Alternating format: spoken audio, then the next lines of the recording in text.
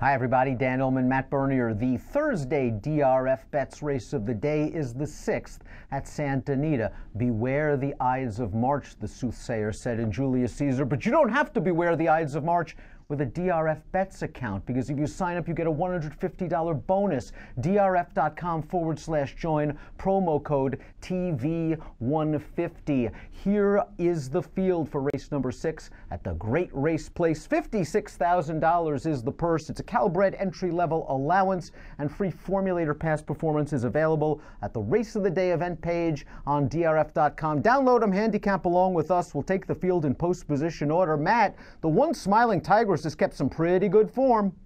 Yeah, it really has. I mean, you go through back and see some of the horses on her page that she's run against. You see the likes of Dream Tree, One Fast Broad, Pulpit Rider, who is also a stakes winner on turf now. So Smiling Tigress, she's been keeping good company. The problem I have with Smiling Tigress is twofold. One, her only victory to date was basically in gate-to-wire fashion. I know at first call she was a length back, but she quickly changed that. I think there's some other speed in here. And then also, she's not getting any faster, is she? Well, she's slowly improving. Last 3 buyers, 61, 64, 70. Gradual buyer and improvement, and doing them, as you mentioned, against some good competition. Dream Tree, Midnight Bisou, Show It and Mow It really has improved. She ran away and hid 2 starts back. And even the horse that beat Smiling Tigress last time out, that horse has won 3 of 4 lifetime races. I'm a little bit concerned about this inside post, as you mentioned. It's up to Tyler Bays now to get a spot, because the 2 has speed, the 3 has speed. Smiling Tigress is going to have to get a position without being shuffled back, but she could easily win. She's 4-1 on the morning line. The 2 is Party Hostess going out for Jerry Hollendorfer. This one exits a workmanlike victory against open $50,000 starter allowance foes. She was bet down to favoritism that day, and I thought she had to work very, very hard to get it done. But from a buyer standpoint, all of her dirt races are solid, and it appears she has some tactical speed. She can get to the lead, as the Timeform US pace projector indicates, but I wouldn't be surprised if she concedes if she has to. Yeah, so the big thing for me with this race that I was having a hard time, and the pace projector kind of alludes to my fears, that I don't know how fast they're going to go, but I think it's going to be a contested pace early on, and my fear is, with most of your speed drawn toward the inside, how fast are they going to go? Is it going to be a game of chicken? Who blinks first? Who goes on with it? I think this filly, or this mare at this point, I think she's nice. She fits very well from buyers.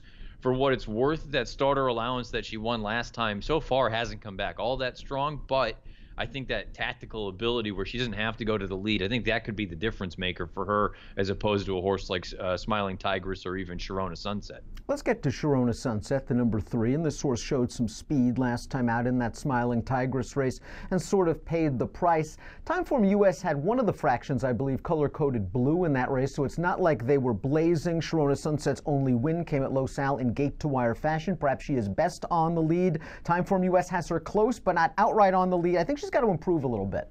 Yeah, I think she's going to have to improve considerably. I would imagine this is going to be a number in the low 70s to win this race from a buyer's standpoint. She's yet to get over 61 in her career. I know that was the most recent start, so I suppose you have an upward sort of trend here. But at the same time, I think she's in a really, really tough spot here. Strike at Daylight, the number 4, 5-2 on the morning line. It appears this filly was a private purchase after her upset debut victory for trainer Hector Palma. She popped a 76 buyer that day. Are you concerned that she'll be chasing faster fractions this time around?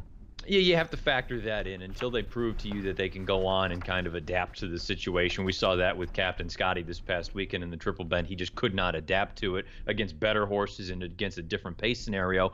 That could certainly be the case with this filly. From a buyer standpoint, she's the horse to beat. She has the highest last out fig with a 76. Now you get Peter Miller. Miller's done very well with these horses off of a trainer switch most recently. The concern that I have here is, if you like this horse, I think 5-2 is a pipe dream. I think she's going to get hammered at the windows. I wouldn't be surprised if she goes off in that 6 or 7-5 range. Stuart Elliott rides the 5, Love a Honey Badger, stakes placed in her most recent start. The problem is that was back in July of 2016. This is a very long layoff for Love a Honey Badger, who was only earning 49 buyers when we last saw her. Of course, those were 2-year-old numbers. Yeah, I suppose she could take a big step forward here. I'll tell you what, the form and the horses that she was running against as a 2-year-old, not good at all. I'm not going to go as far as to say disastrous, but none of them came back to really be anything.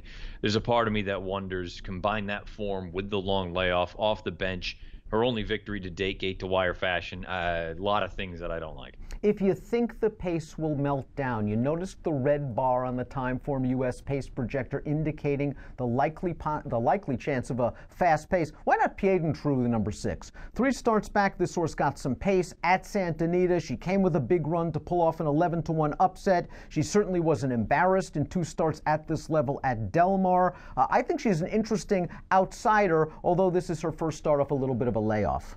To me, I would like to use her underneath, and I think the thing that sort of kind of squashes the fears, if you do or if you are concerned about that layoff, she won off of a layoff back in October here at Santa Anita, so I think that's at least a positive thing in your corner. I just, it's always dangerous to take a horse that comes from off the pace at Santa Anita on the main track. I would use her underneath. You see she's run third 5 times from 13 lifetime starts. Twisted Rosie has a little bit more speed than Peyton True, but probably is still going to be in the second flight behind the early speeds, a horse that might get the right setup. Maybe you could argue she was compromised by a lack of pace last time out in that Smiling Tigress race.